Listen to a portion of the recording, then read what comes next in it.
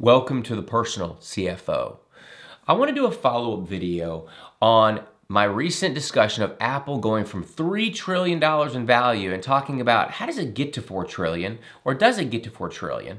And the moral of the story, or the short version, is the way Apple got to $3 trillion in the first place was one, pretty good earnings, but the other is people are currently willing to pay a lot for every dollar in Apple's earnings. So people are just willing to pay more for those earnings. Another way of saying it, Apple's kind of expensive.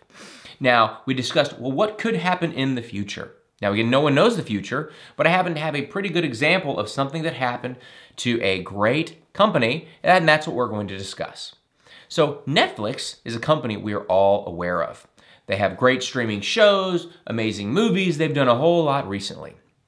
And what if I were to tell you that Netflix today is worth the same that it was worth 4 years ago in 2018?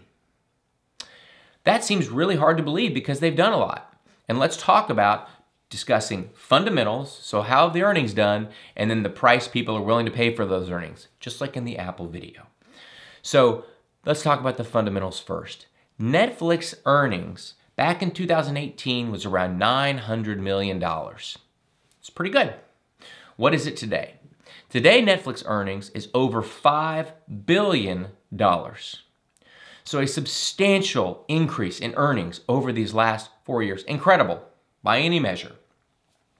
So why hasn't the stock price moved? It's gone up, it's come back down, and it's right now basically a wash. You've earned zero over the last 4 years. Why is that? Well, let's talk about what people were willing to pay for those earnings back in 2018.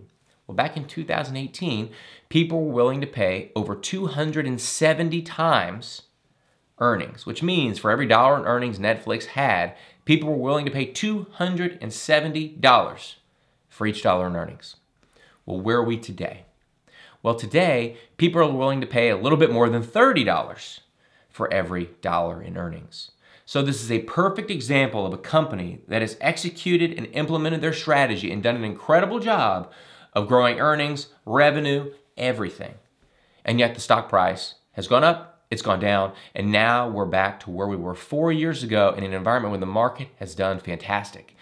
And so I think this is an important reminder to not just fall in love with companies, because you never know what's going to happen, but most importantly, we have to ask ourselves, what is the price that we're paying? Because in the long term, price matters. I hope you found this helpful, and as always, thanks for investing your time with the Personal CFO.